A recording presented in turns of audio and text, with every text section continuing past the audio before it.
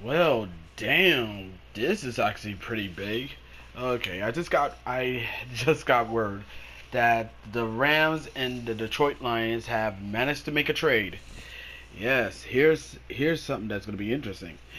The Detroit Lions have traded Matthew Stafford to the LA Rams.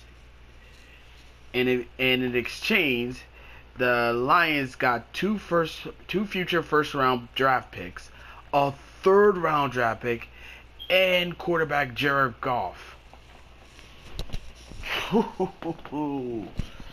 Holy moly! This is wow. It's gonna be interesting to see Jared Goff in a different uniform and he's playing with Detroit.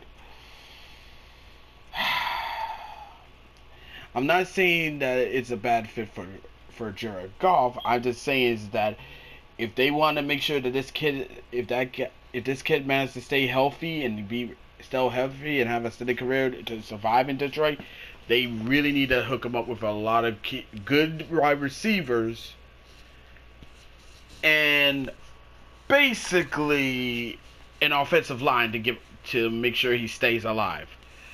Cause trust me, man, that offensive line didn't do jack shit for Matthew Stafford. But we'll see how this one plays out. All right. But I would like to know what your 2 cents on the home matter on this whole situation.